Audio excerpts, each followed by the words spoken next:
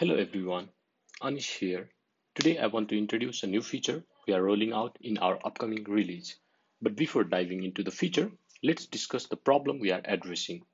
Currently, when a new workspace is created and API keys are synced, the keys securely stored in the keychain are copied over. However, these keys won't work correctly when the workspace is imported on a different device.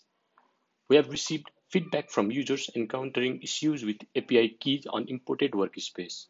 This happens because keys securely saved in the keychain cannot be decrypted on another device.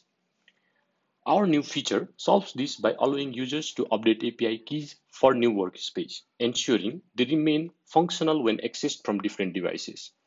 Let me show you a quick demo. Here, you can see both API keys are securely saved in my keychain. Now I'll head over and create a new workspace and include these API keys to be synced with the new workspace being created. Here, while you create a new workspace and choose API keys to be copied to the new workspace, you now have an option to update the API keys for the new workspace, making them usable when imported on another device.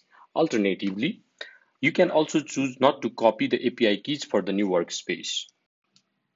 While you choose the option to update and add API keys to the new workspace, the keys are decrypted and saved in the new workspace, making them usable when imported on a different device. That's all for today.